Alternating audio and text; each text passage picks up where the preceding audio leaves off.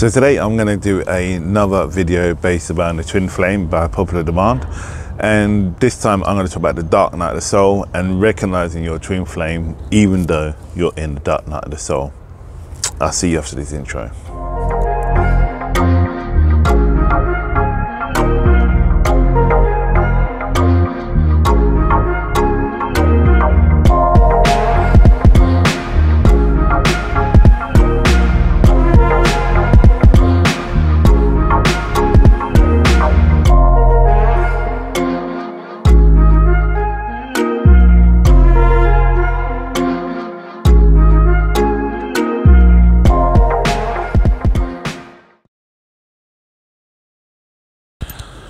So welcome back. My name's Em. I'm from Karnak Holistics, where we learn together and we grow together in the sight of God. So today, as I said, I'm going to speak about the twin flame and the dark night of the soul. So I bet you're thinking, if the twin flame comes across so negative, how the hell can you recognize your twin flame? So I'm going to give you 7 points on how to identify them, and also how you can identify yourself and your link with them as well. So first of all, I'd just like to say, don't forget to like, share and subscribe. Of course, it helps the channel to grow, and I like your loyalty so far. And let's just jump right into this. So the first one I'm going to speak about is death through being awakened. So I bet you're wondering, what the hell, death through being awakened? Well, death through being awakened, it means that at the end of your stressing where you are at. So in the dark night of the soul, let me just briefly, roughly talk about the dark night of the soul, what that represents and what it is about, because that way you can see what I mean about the death bit coming in. And death doesn't mean you're going to die or your twin flame's going to die. It's not about that. It's about coming out of the dark night of the soul. So let's just look at the dark night of the soul. The dark night of the soul is a form of spiritual meditation when you're trapped in this particular situation or with this feeling, and no matter what you try and do to try and overcome it, it just seems to be stuck in, you seem to be stuck kind of like in like a prison or a quicksand. The good thing about the dark night of the soul, if you're in it, it's about growth. So as you've heard me before say, don't learn through it to grow through it, because as you grow, you do become self-aware and you become a more stronger individual. So let me just speak about obviously the death part of it. So when you're going through this darkness or this really negative energy or this really negative situation, there seems to be no other form of, so as you're kind of like trapped in this form of quicksand, the dark night of the soul is about, it's like a journey really. It's like the hero's journey. It's a time for you to reflect and to make them changes that you may be in. So how does this link to your twin flame? So when you're in the dark night of the soul and you're trying to manifest your twin flame, and then you go through a period of loneliness and loss and confusion, this is an indication when this person is coming into your life, or they have arrived, because what happens is everything gets shaken up.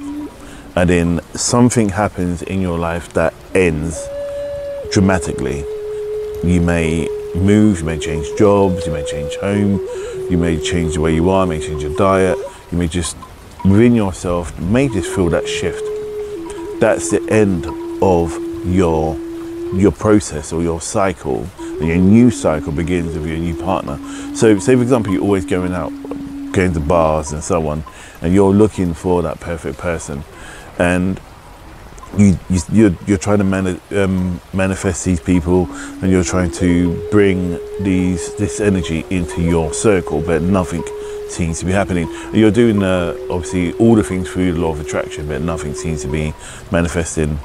Well, this is a time when it is showing that the dark night of the soul is coming to an end and your twin flame is about to appear. So point 2 is love yourself before loving others. Now, you've heard me many times say this, like, how the hell could you say you love someone else if you don't love yourself? And that's a part of the dark night of the soul. And the hero's journey is about becoming self-aware, appreciating who you are and appreciating what you're about, and that's where gratitude kicks in. If you continue to constantly be in a negative phase and complaining about the stuff that is happening to you, and you don't see any changes until you don't make those changes within yourself, and then just start appreciating what you have and who you are, even the minute things, even the house you live in, the car you drive, the job you have, the people that you're associated with, even right down to the desk you sit at. If you have those appreciations, that's when you begin to start loving yourself, because you won't be able to transmit this negative frequency, or this, so you won't be able to project this positive frequency if you're in a state of negativity. You cannot get better if you don't have the right medication. You can't get better if you don't do the right meditation. So it's about you overcoming and becoming somebody more advanced within yourself, and about looking at yourself, looking at the stuff that you don't like about yourself. And then once you can identify the things you don't like about yourself, those things can be changed. So if you don't like your size, you don't like the way you speak, you don't like who you are within yourself, you don't like that you snap really quickly. And a part of the dark night of soul as well is that you get really, really kind of vengeful and get really kind of short-tempered. It's not necessarily your fault, it's a part of this spiritual depression that you're going through. Doesn't mean you can go and start having a go at everybody. It's a means about that you need to become aware of what it is and what it's about, because once you start learning where you are, then you can start to move forward and grow into this other energy that you meant to be, and not being this person. You can't manifest something positive if you're in a state of negativity. Once you start staying in a light, and you're going to get people who are going to come up against you and try and hold and say, oh, you know, the vision board don't work, manifestation don't work, law of attraction don't work, therapy don't work, all these stuff. People are going to come up against you. You know what, this boils down to what you believe and what you feel, because you're the one manifesting it. You have to learn to switch off. You have to learn to look at what you are and who you are and what resonates with you. Again, you know what, just be respectful, say, okay, fine, that's what you believe, and just move on. I can tell you the amount of times people constantly criticize anything I try to do to advance myself forward, instead of kind of becoming aligning themselves with me. I just say, okay, fair enough, and then I just move on and just keep my path from where I'm going, and then I manifest these things, and they'll be the first people in a queue to come to try and pay homage, or to try and be a part of your light that you're basking in. So be self-aware. So point 3 is about being honest. So being honest, where it's a massive part of the dark night of the soul. It's a massive part about your growth. It's a massive part about you being finding your twin flame, because when you're honest with yourself, when you're honest with the people around you, when you're honest in your evaluation about what you can achieve and what you can't achieve, then you can start building them blocks. For example, if you're building the blocks, and I see my grandkids do this, when they're building blocks and they start putting each block on top of each other, and then they see it start wobbling, they don't carry on building, they knock it down and they start again. So that's when I talk about being honest. They're honest with their actual approach to the actual building of this individual thing that they're trying to create. And it's the same with you. If something isn't working right, you need to be honest with yourself why it isn't working and how you can shift it in order to make it a lot better. And you know what, even if you are where you are and where you live in, the car you drive, the house that you own, or the job that you're going to, if you're not happy there, you can change it. You don't have to stay. So number 4 is about obsession. No, not the perfume. It's about not stressing out. So don't become obsessed with the people that you are with. Don't get, when she or he arrives, don't get obsessed with wanting to see them 24/7. You'll feel so comfortable with them, and when you start feeling like you've met someone new, and then they go and you want to start spending time with them even more, and then you come back and you just feel so safe, so relaxed, you don't even have to worry about anything else. This is a massive sign to show this person more than the soulmate. They are a twin flame, a potential twin flame. There's feeling safe, and there's feeling that you don't need to look for anything else. You don't need to want for anything else, because you have everything you need.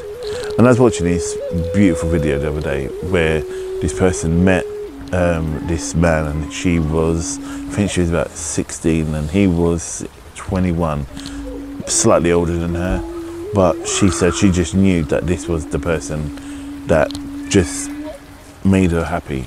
And everyone was saying, oh, you're too young, you're inexperienced, and blah blah blah, and they end up having 4 children together. Unfortunately, when she hit the age of 30, she got diagnosed with cancer twice. He stood by her, you know, when she shaved her head, when she was going through chemo and all the rest of it.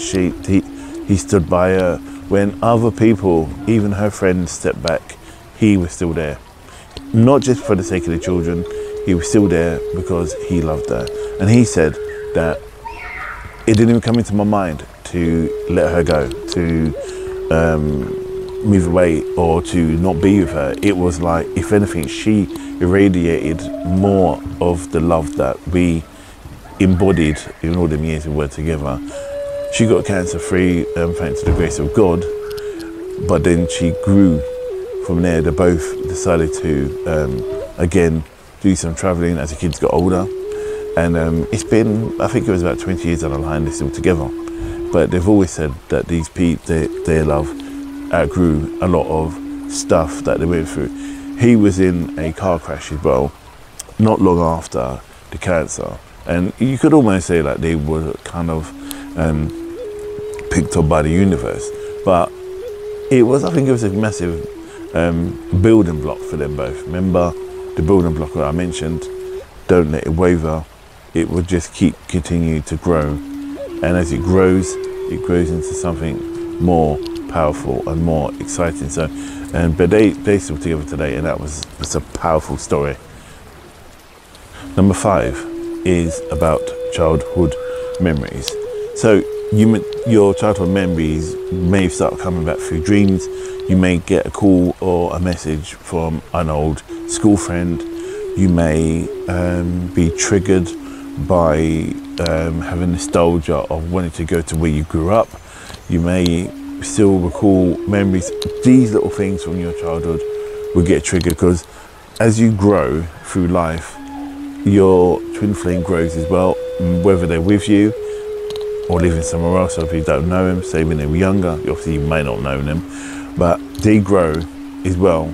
And as you grow, there's an element of your energies going through these changes, and as you go through these changes, it shifts, and as you shift, they shift. And these triggers that you go through, called expansion, from when you were in childhood, they get echoes in the future. We sometimes suppress the energy, the negative energy that we face, but it's down to us to turn around and begin to overcompensate. So these childhood triggers, when the twin flame's about to appear, all these dark memories from the past will obviously, whether good or bad, by the way, it's not just necessarily a bad thing.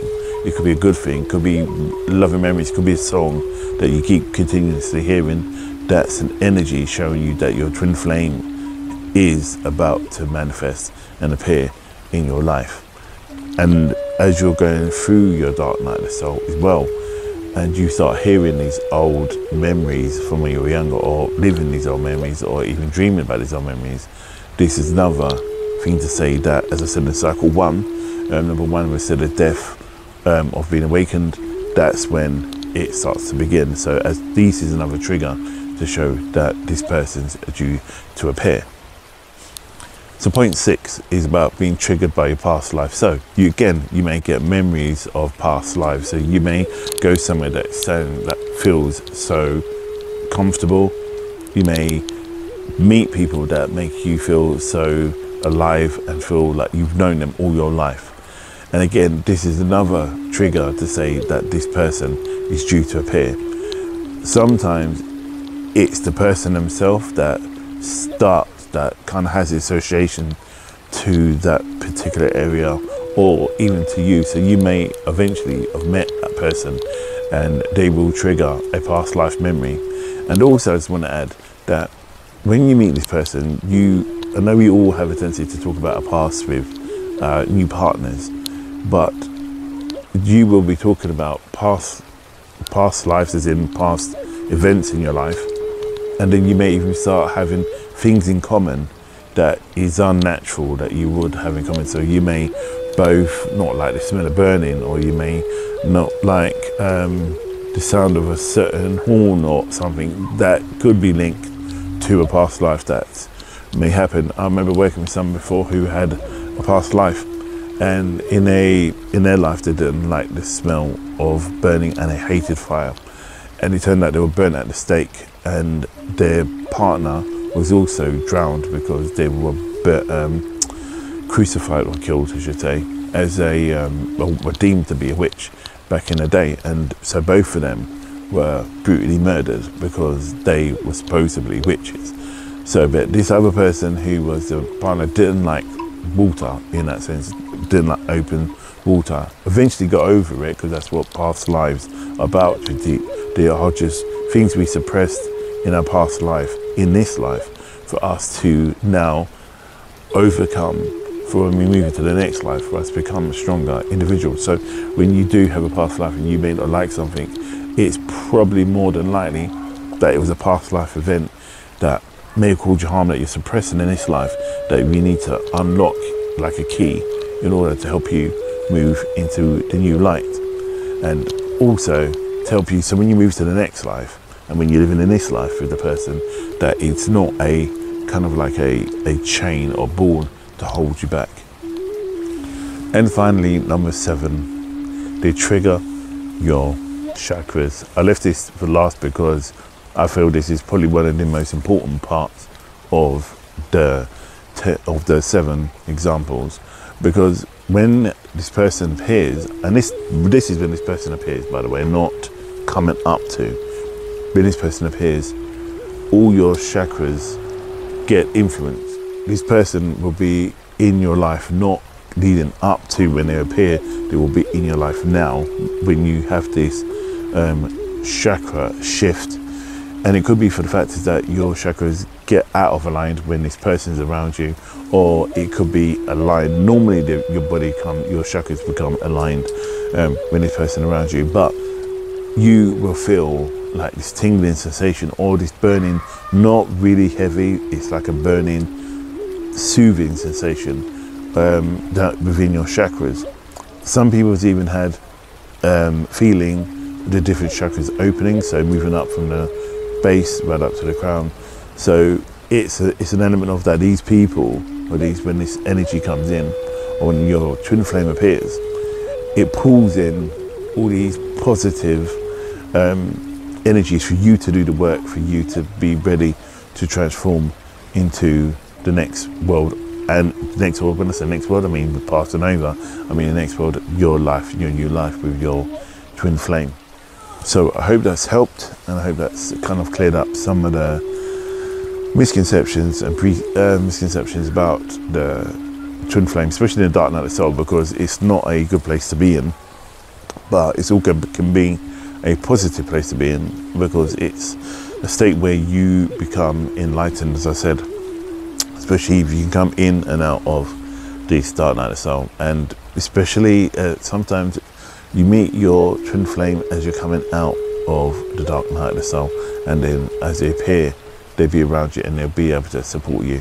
And sometimes you may find that you end up in hospital, or you may end up sick, or you may just feel like you're not just right, and it's because this person has helped trigger that actual event. It's a positive thing, it's not a bad thing. Or it may be for the fact is that you may be waiting for an operation, or you may be having back pain, knee pain, whatever. and when this person comes into your life, it seems to just dissipate and go. That's another trigger to say this is the twin flame. So I've had to help, and I'll see you on the next video, and thanks for your time. And again, like, share and subscribe, and I'll see you in the next video, and namaste.